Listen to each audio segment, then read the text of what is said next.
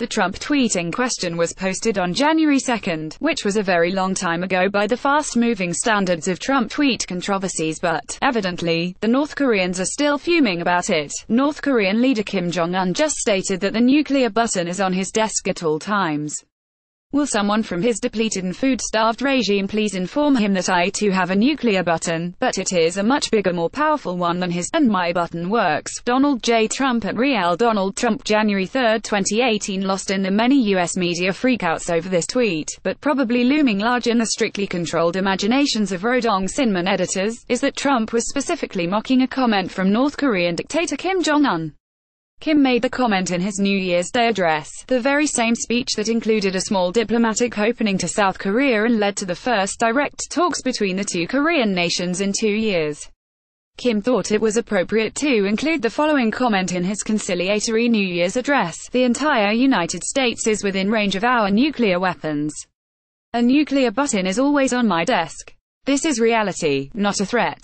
This year, we should focus on mass-producing nuclear warheads and ballistic missiles for operational deployment.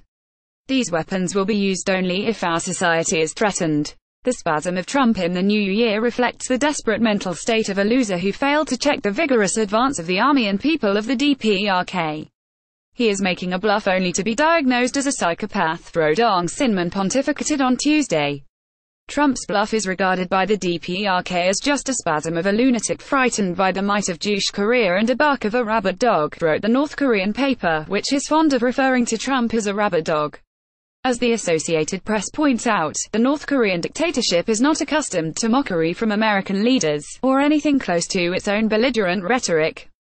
Also, the Kim regime is obviously taking pains to appear defiant and unbowed as it deals with South Korea for the Winter Olympics, and possibly a broader improvement of relations between the two governments. The app notes Rodong Sinmun is very excited by the new book Fire and Fury, Inside the Trump White House, which draws its title from a comment President Trump made about North Korea. According to the North Koreans, the book's sales are driven by rapidly surging anti-Trump sentiments in the international community, and Trump is being massively humiliated worldwide by its success, hinting at his ultimate political demise.